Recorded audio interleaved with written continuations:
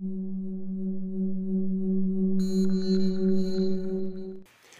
Absynth people. This week I saw a post on Facebook and there was asked what people wanted to learn, what you guys wanted to learn in Absynth, and I saw, as usually, a lot of requests for dubstep and noisier kind sounds. Other people wanted to hear a full song made in Absynth, but I wanted to touch a little bit on the heavy sounds first, because you can definitely make heavy sounds in Absynth, but the thing is, or what I always do, and I think what those guys like Noisia and Spore do, is that it's not just one sound in Absynth and you're done. There goes a lot more into it, like splitting it in different frequencies and compressing the different frequencies differently and stacking a lot of effects. And I want to show you an example. I have a drop here myself, sort of a more heavy drop.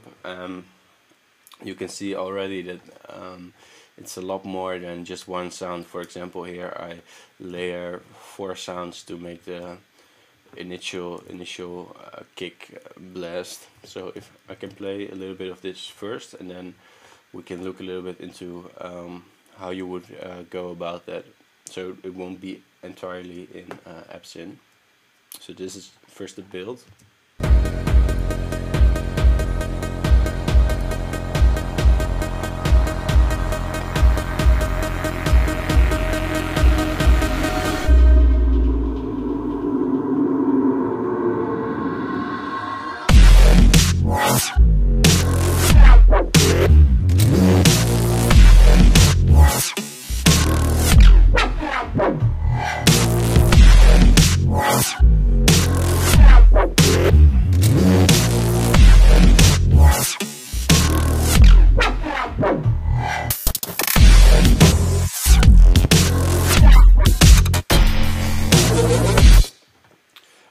So that's a lot of stuff happening, and a lot of these sounds are made in Absynth, but usually when I've got a little bit of a sound, I then bounce it down and then I process it further, otherwise your computer can't handle it, and it's easier to see what's happening. So for example, we have the first blast here.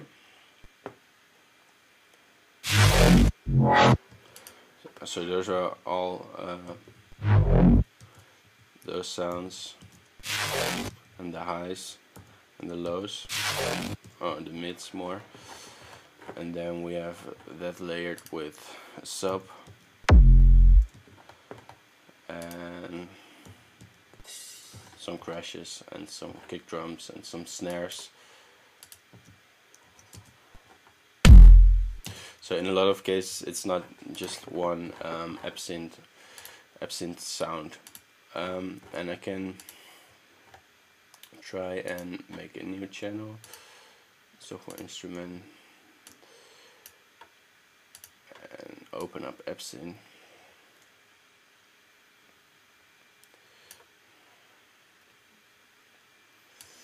Okay, there we have it, and then I can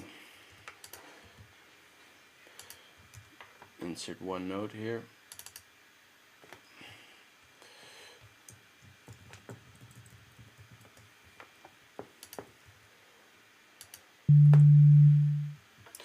That's beautiful. Okay. So normally I would start something like that, just one note, and then I go to my patch and let's go for granular for now, and then we choose a sound. Let's choose something from the library. Let's see, drums, acoustics, and then yeah, let's just go for a kick drum.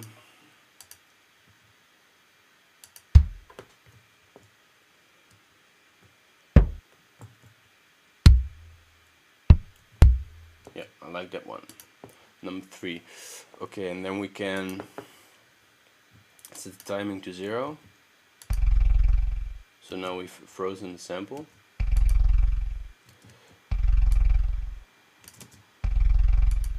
And then we can try a little bit of pitch modulation.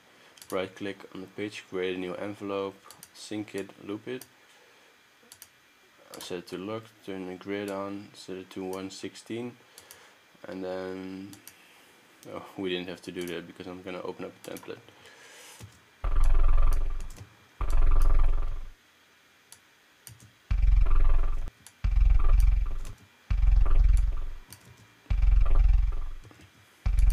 Something like that. Then we can use maybe an L-pass filter, 8-pole.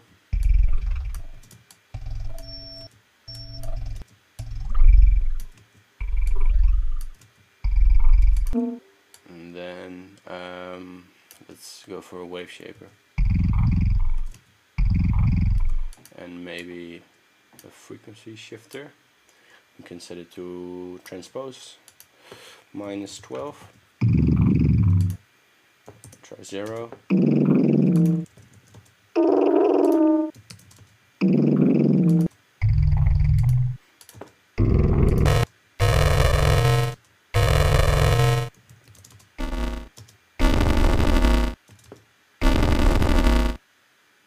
And then go for, let's say, the equalizer effect maybe.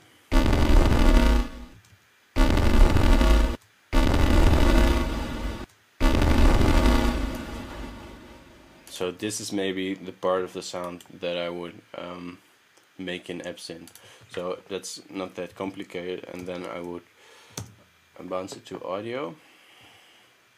And I hope that works. My logic tends to crash when I bounce things lately. And now I have it in audio, and now I can do a lot more stuff with it. I can bounce it again, and all of this works the same if you guys are working in Ableton.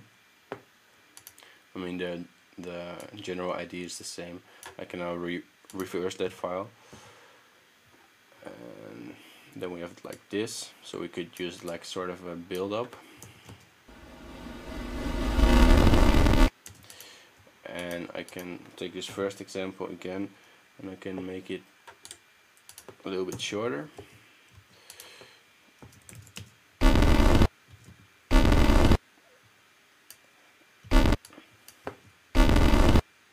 Okay, and then I can, for example, time stretch it.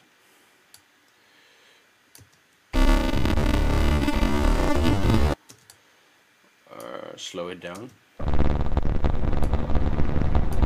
Or use a granular, I still can't say that, I'm so sorry, granular, use a granular engine,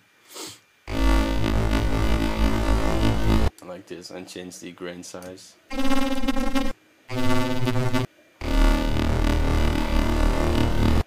See, and then we're getting sort of towards the sound that we want.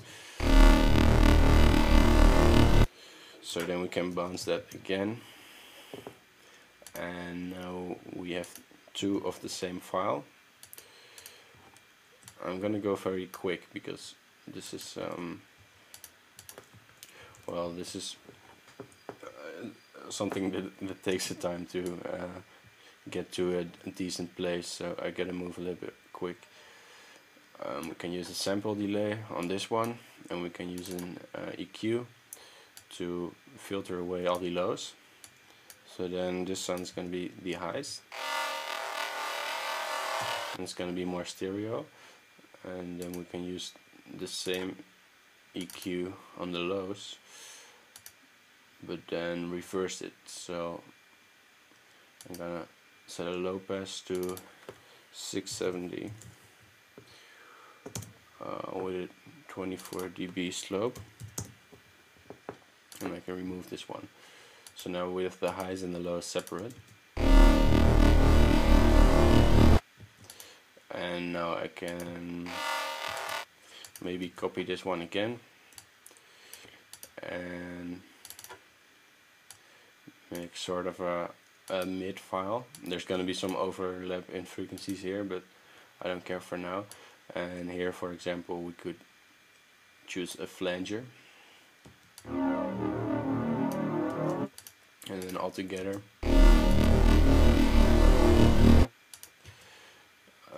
Or here we could choose something. Well, let's choose something by native instruments, so you guys probably have that too. Let's use. Okay, let's go for the Absynth effects. Keep stuff a little bit Absynth focused, and we're gonna use the pipe effect. Something like this.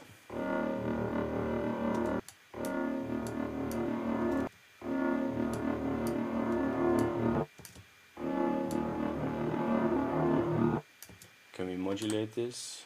No. That's too bad.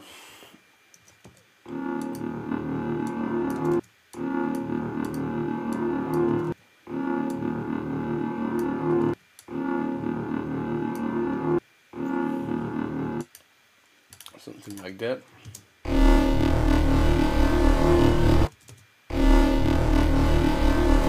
And now we can send all this to one bus that we open up here, like that. Oh, this one too, all to bus 32.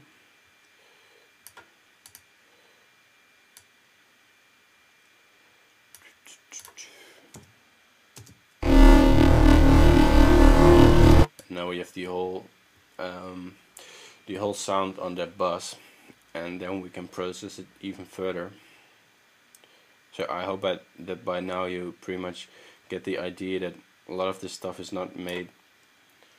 In most cases, I'm gonna say most cases, it's not made entirely in the synthesizer, and you have to use different stuff. And now I can use an auto filter maybe.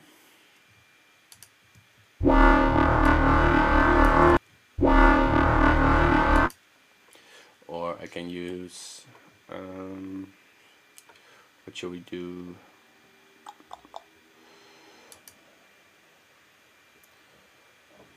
A formant filter. Yeah, let's use a formant filter, and then step sequencer. Drag this out, and we can set this to 1/16, and then we drag this modulation handle to the dry wet.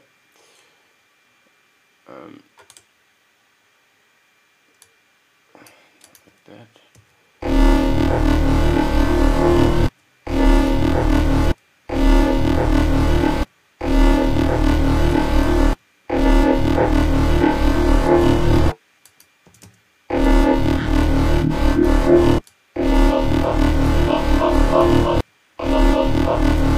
Or we can use an analog sequencer, maybe would be even better.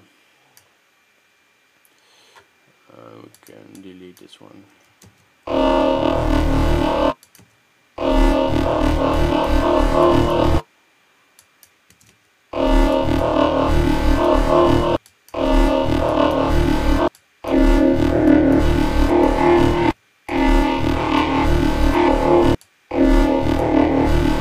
And then we could bounce the results of that down again to one audio file. Do the same thing, or basically doing all that stuff until you're happy. So it's a little bit more work in most cases than just using Absynth. So I hope that helps a little bit, and next week I promise to do a full length tutorial on Absynth again.